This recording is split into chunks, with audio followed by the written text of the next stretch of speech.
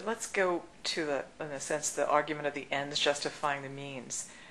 Many people on the left have criticized those people speaking out against healthcare reform about being mean-spirited and denying those who can't afford healthcare, those who've been denied healthcare because of pre-existing conditions. Is this being mean-spirited by not passing some kind of public health insurance? It's not a question of being mean-spirited. In a way, it's a very easy answer.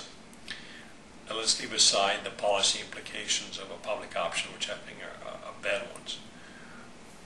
Even if you accept the proposition that the ends justify the means, if you destroy the constitutional structure that this country has operated under, you have opened up in the future the opportunities to have the coercive use of governmental power that would have such horrible consequences that far from the ends justifying this set of means, this set of means cannot be justified by any ends.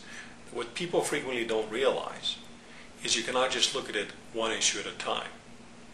If you change the framework, the legal rules, you've changed it, not perhaps forever, but certainly for a very long time.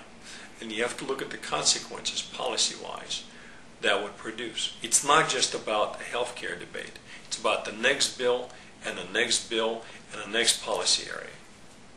And the genius of the framers is adopting a set of restrictions on governmental power that, however inconvenient in any particular policy exercise, in the long run is beneficial. Because the government that's too powerful is by definition the government that threatens your liberty and mine, even if today governmental power is being used to placate me, to limit your liberty and enhance my well-being. Because if governmental power brooks no limits, then tomorrow it would be your liberty and my liberty. Thank you. That's a very sobering thought.